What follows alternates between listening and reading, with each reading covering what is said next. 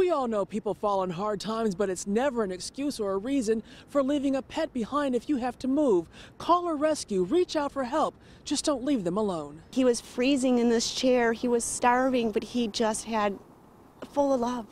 A heartbreaking sight, seeing a dog having nowhere to go and nothing to do but wait and wonder where his family went to and if they're ever coming back. They did come back for the little dog and then left Ollie.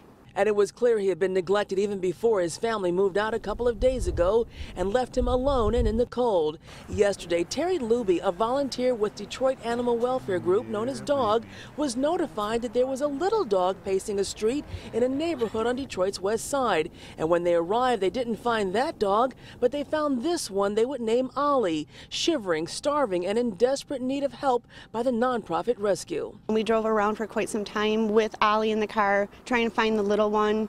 We didn't want to leave him behind. And the neighbors did say that they did come back and take the little one and left him with the trash. He is such a sweetheart. I just don't understand how they made the choice to take the one dog and not him. Shortly after we met Ollie today, a veterinarian determined that he has a broken femur. But thanks to DOG and donations they hope to get from their supporters, Ollie is in good hands now. And after a stray hold in vet care, he'll be looking for a love that won't ever abandon him again.